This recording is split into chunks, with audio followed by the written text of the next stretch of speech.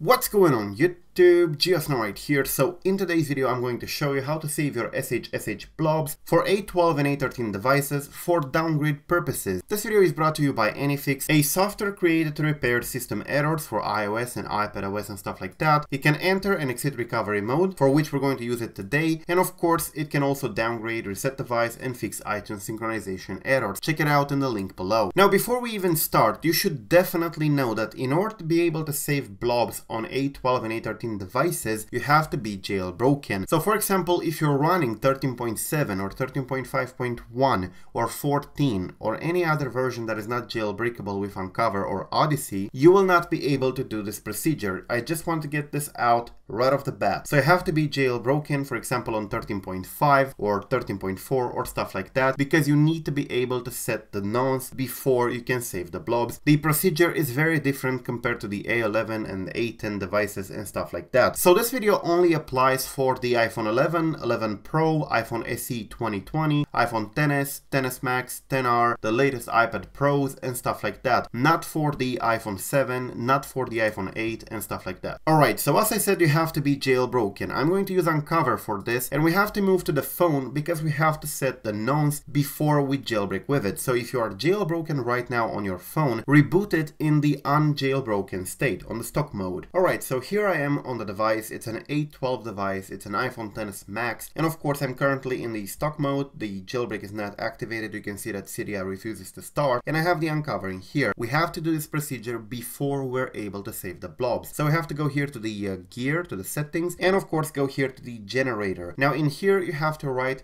hex or 0x and 16 ones. So it will be 0x11111. You have to write 16 ones. I'm going to put it in the description down below if you want to copy it. I'm going to copy it in here. And of course, after you do that, you just have to dismiss the keyboard and press done. So what happens? Well, at this point, when you jailbreak, it will set that generator into the device's NVRAM. So we have to jailbreak right now. I'm going to press jailbreak and be right back. Alright, so as you can see, the jailbreak was successful. We're pressing here and it will show this. Jailbreak completed, no error occurred. So basically at this point we are both jailbroken, and of course we set the generator for the nonce. Now we press OK, we wait for it to respring, restart, whatever, and it will come back. I'm gonna be right back. Alright, so at this point my phone is jailbroken, all the tweaks are showing up properly and stuff like that. It's just that now we have a generator set up in the memory. Now with the phone jailbroken and in the jailbroken state, you connect it to your computer with your USB cable, and this is where things get complicated. So we have to open terminal, and you are able to actually do this on Windows, Linux and macOS as well. On Linux and macOS this is easy, but on Windows this is going to be pretty hard for you. So you're going to need a special Windows tutorial for that. I do however definitely advise you to use Linux if you cannot afford macOS, because it's much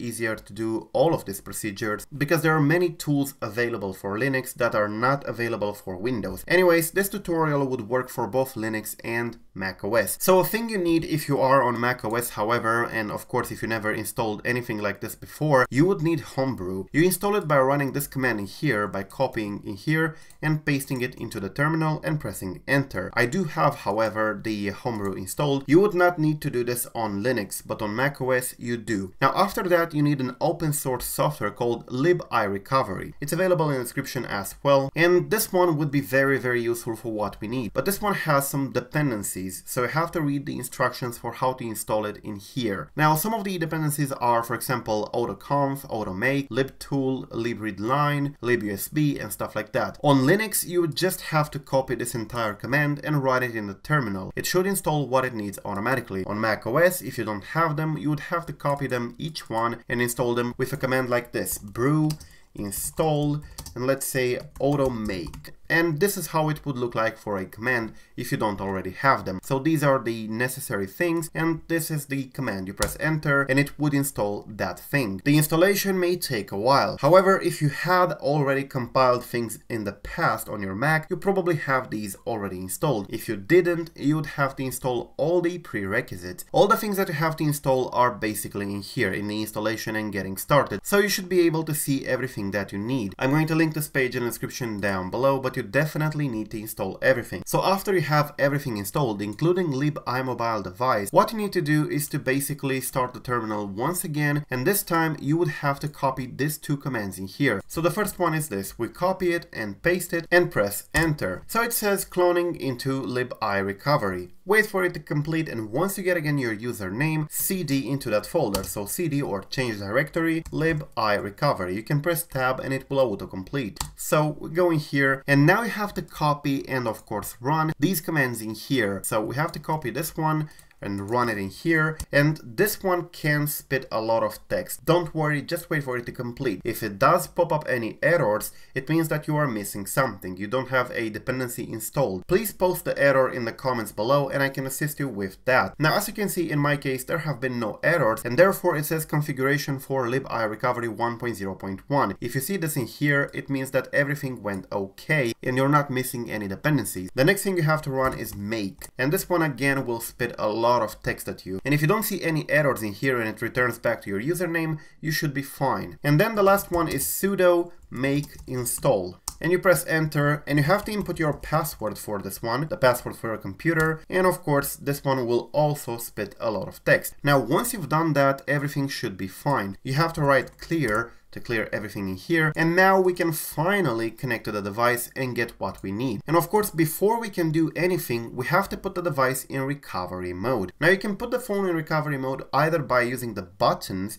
You press the power button and of course the volume down button while the phone starts and stuff like that. You can Google how to put iPhone 11 Pro Max or iPhone XS Max in recovery mode, and there will be videos about that. But I'm not going to do that. I'm going to use AnyFix, the program that I mentioned in the beginning of the video, because it has the buttons for it. Now entering recovery mode with this is actually completely free. So you press enter recovery mode, and then of course you press enter, and your phone will enter recovery mode, no problem. You don't have to fiddle with the buttons and stuff like that. And this feature in here is free. You don't have to buy the program. The free trial of the program would do that for you. So we're waiting for the device to get into the recovery mode. Once it does that, you should be able to see a laptop logo and a power cable on your screen. Alright, so the final step, actually saving the blobs. So now that the device is in recovery mode and the generator is set, we can run the iRecovery command, the program that we just installed, and of course obtain the nonce. So to do that, we write iRecovery -q, put this bar, and then write grep and non-c. Press enter, and you should get a value like this. Not the same value, but a value like this after the non-c. Copy that value in there and go to the tsssaver.onecanon.com. Here on the identifier, select your iPhone model. In my case, it's going to be iPhone XS Max, so iPhone 11.6, and then check this little thing in here which says manually specify an app nonce for advanced users. And on the field that appeared, you have to paste the nonce that you copied from the terminal. And now we just need the ECID. For that, you open iTunes, and of course you should have it in here. If you have serial number, you press on it and it will change the ECID. Right click the number and copy. Close iTunes, paste the ECID in there, and this is how your configuration should look like. Now check the I'm not a robot and press submit. And at this point, you're going to have done saving ECID, and this is going to be your link. And right now it's under maintenance, but the blobs will be available on the link. So at this point you have your blobs saved for A12 devices. This is very important. You have to specify that nonce, otherwise it would not work. Thank you for watching. I am GeoSnow. Till the next time, subscribe to stay updated, and peace out.